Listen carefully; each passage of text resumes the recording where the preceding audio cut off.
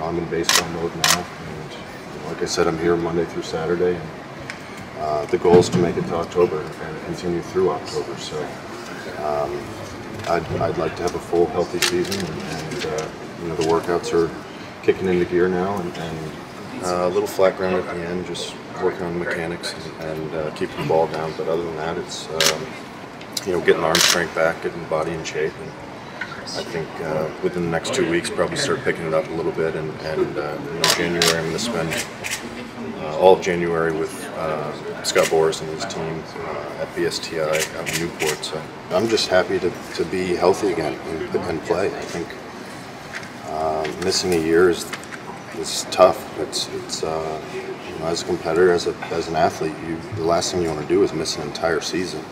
Once Christmas passes, I think baseball mode really kicks into gear. So we're all excited. I'm especially excited to compete again.